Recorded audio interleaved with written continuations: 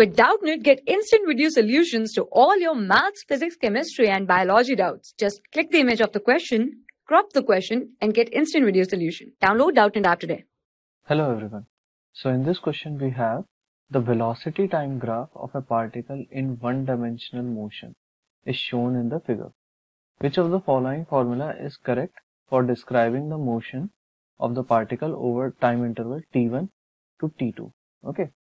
So this is time interval t1 and t2, and we have to find which formulas are correct in these options. Okay. Also, it is mentioned that this is one-dimensional motion. Okay. So here we have velocity time graph.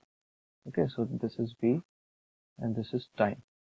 Now t1 and t2 is given, and we can see that this graph is a curve, right? It is not a straight line. And also we know that acceleration a, that is given as dv by dt, right? Differential of velocity with respect to time. And for a vt graph, this can be the slope of the graph, right? So this will be the slope, and that slope is given as tan theta. Okay, so we know that for a straight line, tan theta will be constant for the whole line, right? That means acceleration will be constant for straight line graph. Okay,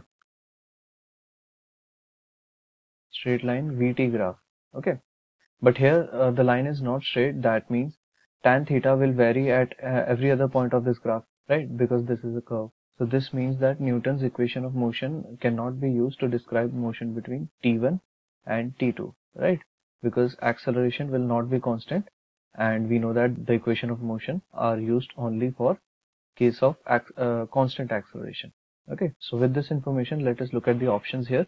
Option 1 is xt2 is equal to xt1 plus v t1 into delta t, right? This is t2 minus t1 plus half a delta t square. Okay, so this is in a way third equation of motion, s is equal to ut plus half at square, where acceleration is directly used. Okay, so as we discussed earlier, this equation will not be correct. Okay, now similarly, this is v is equal to u plus at, right?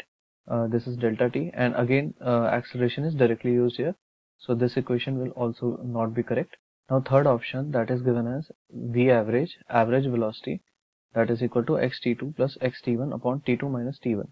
Now average velocity, that is v average, that is given as change in displacement, right? Delta x upon delta t, right? That will be equal to change in displacement. So in this case, this will be equal to from t2 to t1 x of t2, right, minus of x of t1.